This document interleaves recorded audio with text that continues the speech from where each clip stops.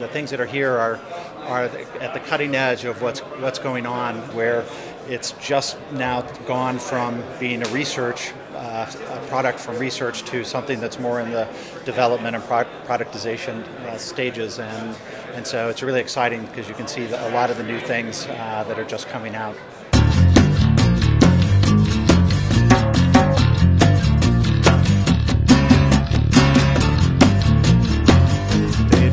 Celebrate and recognize the great innovations and the people who are behind those innovations in the state of Utah. This is the 6th year we've done it, and every year it just seems to get bigger and bigger, and the nominations just get more and more exciting. We have developed an electrochemical process to separate sodium from nuclear waste streams.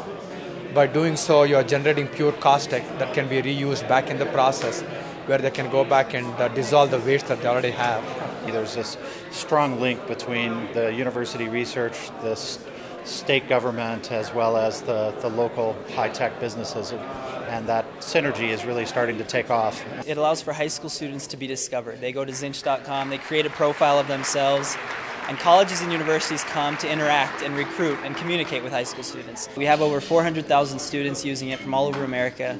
About 500, over 500 colleges, 50 of the top 100 schools in America use it.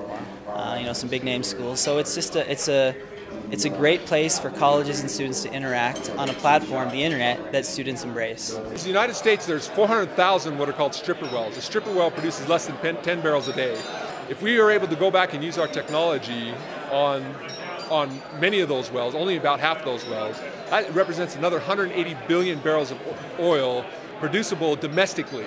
Well, essentially what we've done is invented a new form of noble gas-based insulation that replaces fabrics as insulators. We're from Provo. This is actually a student-invented, owned, and operated company. This is actually one of our alpha prototypes that I'm wearing right now. We're in development of our beta prototype. So you can see the dial right here on the jacket. By turning this dial, you can see that it increases this volume of those chambers inside of the jacket. So it gives you that warmth on demand at the touch of a button. These are all the growing companies in the state of Utah. All the best companies that are in the technology space are involved in this event. Think of it loosely as TiVo for your network. It's primarily used for security purposes. You have the ability to have that historical record and have essentially complete visibility into all of your network traffic. Everything that crosses your network, you can replay that traffic, use any number of analysis tools out there to identify the root cause of the problem. This device enables the clinician to use this to actively pull the anesthetic out of the brain, the blood, and the lungs so that patients emerge more effectively. They're able to recover better in the recovery unit. We know that it shortens the time in the recovery unit, and patients in general do better and have less complications. So this product's in use throughout the U.S. in a variety of hospitals. It's in use here in Utah.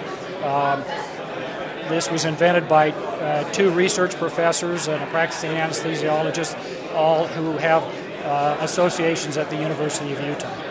And this is really an effort on our part to try to help highlight these companies and get them the recognition they deserve. And we've found that as they're highlighted and recognized,